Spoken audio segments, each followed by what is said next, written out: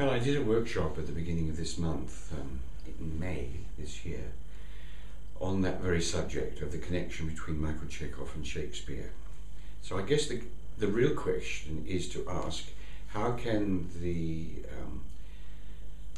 method of Michael Chekhov, the approach of Michael Chekhov, connect to Shakespeare? What can Chekhov say about Shakespeare, and how can that approach to acting really inform us the way to do Shakespeare, how to build a character, how to look at a text? I think before we ask that question, what's the connection, we must really ask the question that every play is a script. A musician has notes and music, and for example Bach, all he has is the score, the notes, the music, and he has to read those. With Shakespeare, we have only the text. The musician is in a much better situation because he has an instrument that's objective and outside him, and he doesn't use it every day. We use this physical instrument every day for doing all sorts of things, for speaking normally, for eating, for abusing it, for doing all sorts of things. Whereas the musician, at the end of the performance or end of his practice, wraps up the violin in a piece of silk and puts it into his lovely case and closes the lid and goes about with his normal day and his normal work. That's not the same with the actor. We use the instrument, the body and the voice. In fact, we could say the human being is a voice instrument and a movement instrument. And that's the great dilemma for the actor, particularly with Shakespeare. So if we just look at the text, and with Shakespeare there's so much baggage, there's a whole history, particularly from the 20th century, in film and stage performances, all the great actors, all the great film performances. So that's a baggage that we have. And we feel that we want to interpret, particularly modern, well not so modern, they've been interpreting Shakespeare for the last 30, 40 years possibly. And they've been putting it into all sorts of different situations, modern dress, setting it in different periods. I saw a film of Richard III where they set it in the 30s. Now this is absolutely fine, and you can do anything that you wish, if it's artistic. But the most important thing is not to allow that, the interpretation, to get in the way of playing the music. Can I say that? I mean, from a musician's point of view, it would be like saying they've always done Beethoven the same way. It's not relevant today, so we'll put the first violins in clown costumes, the brass in gorilla costumes, and the percussion instruments will all be dressed like fairies or something. That would make no difference to how the music is played, not at all. But we seem to make that mistake with Shakespeare. So when we look at the text will tell us everything. So the question is how to read. And I believe we don't know how to read. We were taught to read, and I believe that's not the same way we should be reading when we read a text, particularly a classical text, and particularly Shakespeare.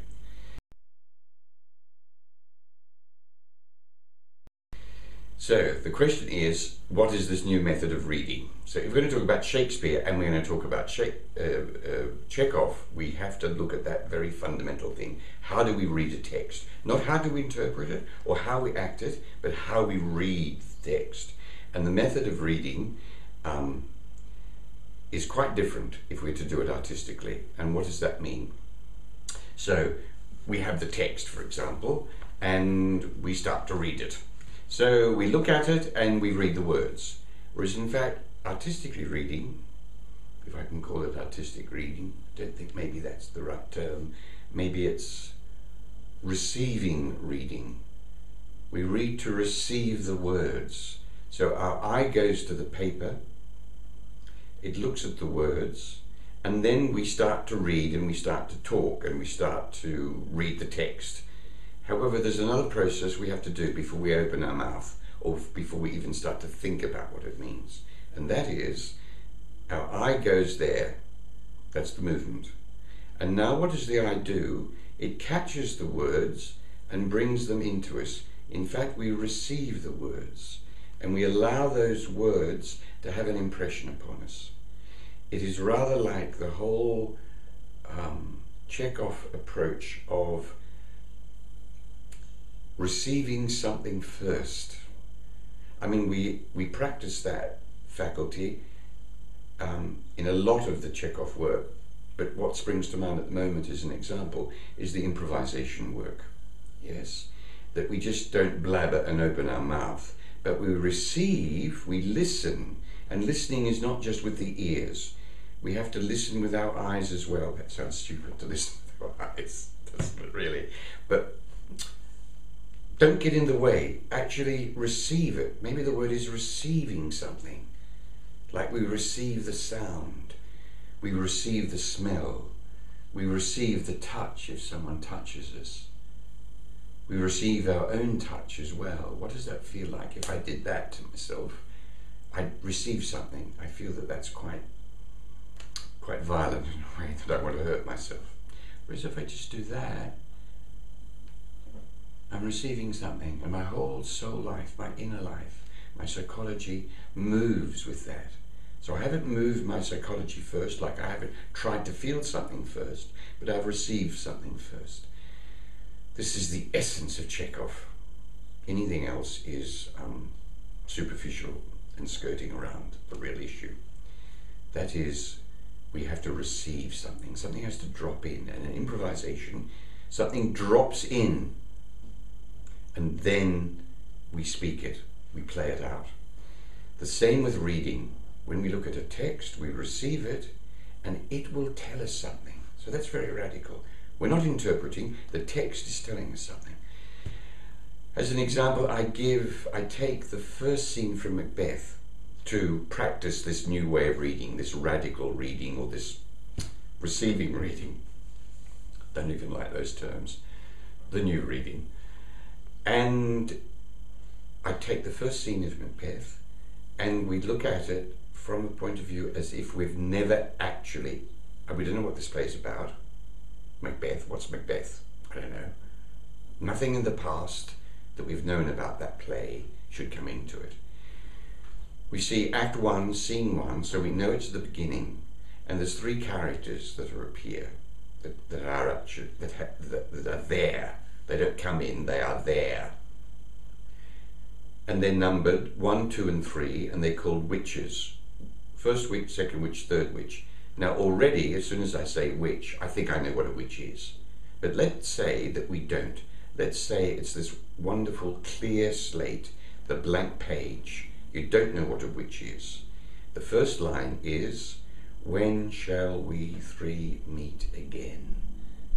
In second line, in thunder, lightning, or in rain.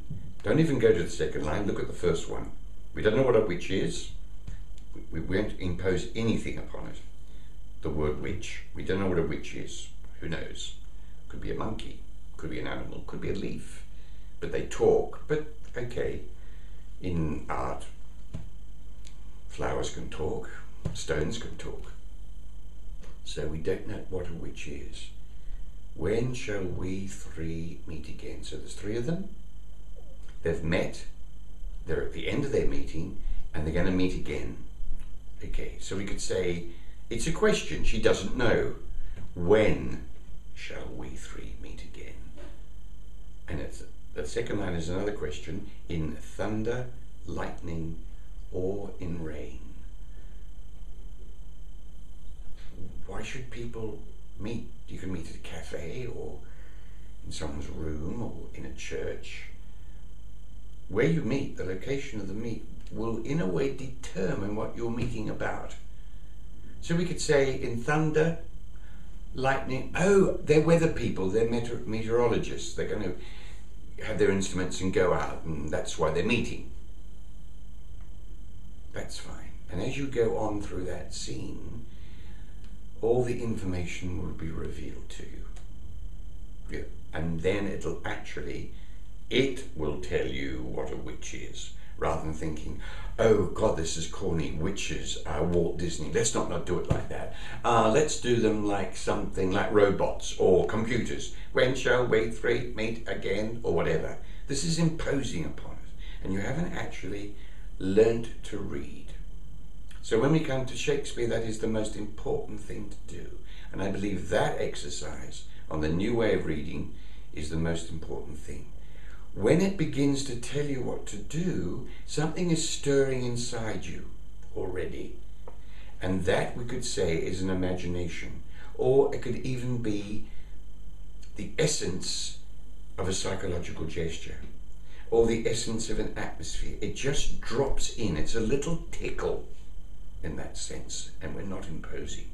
So say, for example, I'm going back to that first scene from Macbeth now, and I'm looking at the last two lines that they all say. Hover, fair is foul, and foul is fair. Hover through the fog and filthy air. Now, if we really look at that and don't impose anything, fair is foul. I mean, who would say that? So what is good is actually bad, and then they turn it around, but what is bad is good. So who would ever say that? Who would ever say what is good is actually evil? And you have to be very careful in this world, because those things which are dressed up as good are really evil. But then they turn it around and say, but what is evil is also good. So we're not in duality anymore. We're in another dimension, out of duality, out of good, bad, light, dark, earth, spirit, whatever, material, non-material things. So this gives us an immediate indication. And as I'm talking about it, I'm beginning to see and feel, I don't like that. They're actually not human. Or if they're human,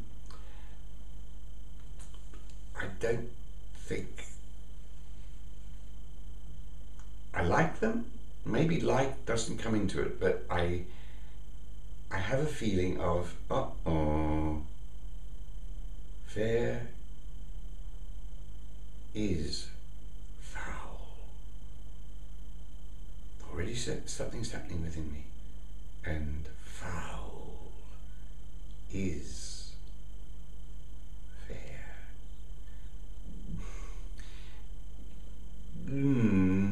Next line, hover. Already something's beginning to happen within me.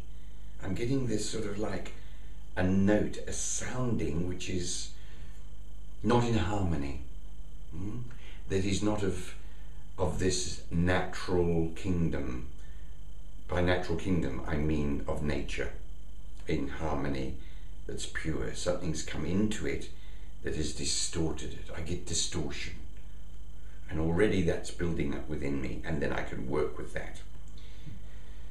So that is the actual the way of reading. For the actor, it creates many possibilities. What it does, the actor doesn't feel a tremendous burden to do something, to actually create a character that is actually first up, that he's listened, and something moves within him, something drops in, he's receiving it, yes? And when something drops in, you'll notice there's a movement inside your psychology, in your soul life, in your inner life, in your number two, as we've called it. And that then you can express outwardly through gesture, through your physical instrument, your number one that we've called it. So we get this immediate connection between 1 and 2. Work with that, play with it to begin with, and see where it goes. It may develop into something quite different, but that will be that process, that movement through, will be quite organic. And don't bring the intellect in and say, oh no, that's not right, it can't be right, Hamlet wouldn't do that. So just go with that, and you'll notice that Hamlet begins to tell you, but not in an intellectual way, and not necessarily to begin with in an imaginative way. If we look at the imaginative way of building a character, we actually ask Hamlet to come in and show us, like on our own movie screen, how he'd sit down, how he'd talk, how he'd pick up a chair, how he'd put his coat on. I don't necessarily mean before it gets to that image stage, but it's the first little tickle, and run with that, work with it, and you'll notice the essence of the text will begin to inform you, because after all, it is Hamlet who's speaking these words. If you're looking at Hamlet, now I am alone. Hamlet says that, no one else, and you've got to get to the essence of that. And then the next line from that soliloquy is, oh, it's not, oh, what a rogue and peasant slave am I. It's oh, which is an expression of the soul life. Oh. Now, I'm not saying you play it like that, but you get the sense of a breathing in and oh, what a rogue and peasant slave am I. And already, just by coming into the essence of that rogue, play with the words now. Oh, what a pretty maid am I. Oh, what a silly clown am I. It's all very different. Something happens to me inwardly when I really receive those lines. Otherwise, oh, what a pretty maid am I. Oh, what a silly clown am I. Oh, what a rogue and peasant slave am I. You're not listening. You're not. And what do I mean by listening? I don't mean listening, hearing. I mean listening to the essence of the text itself.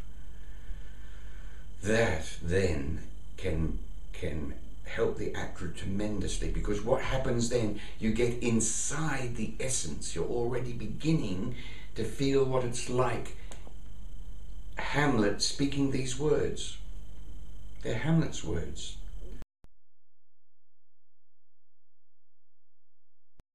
And what is Shakespeare's advice to the actor? It couldn't be better. What does he say? Speak the speech, I pray you, trippingly on the tongue. That doesn't mean trippingly on the tongue or precisely on the tongue. Play around with those and see what he actually means by trippingly on the tongue.